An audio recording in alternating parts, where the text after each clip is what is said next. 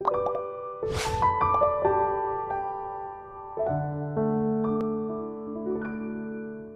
you know what is the most common urological problem faced by urologists, physicians, general practitioners?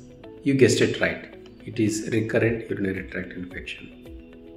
If you follow these tips, I am sure that you will not have infection again. Urinary tract infection is nothing but bacterial infection of the kidney, ureter, bladder and urethra.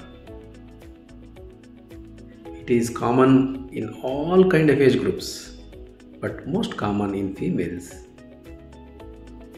If it occurs in the children, it means rule out epiphimosis, rule out vesico-ureteric reflux.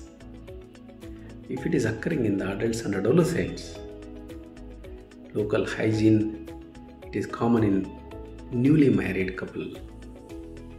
Voiding habits, inadequate intake of water, poor hydration are the main reasons.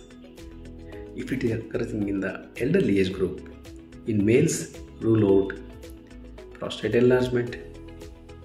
In females or males, diabetes mellitus to be ruled out and controlled.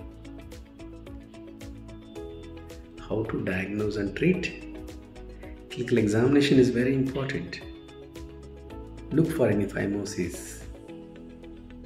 Look for any kidney stones. Look for any long-standing catheters and treat it first.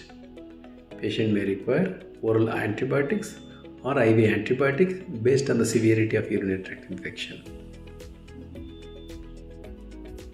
So to prevent urinary tract infection, adequate intake of water is very important.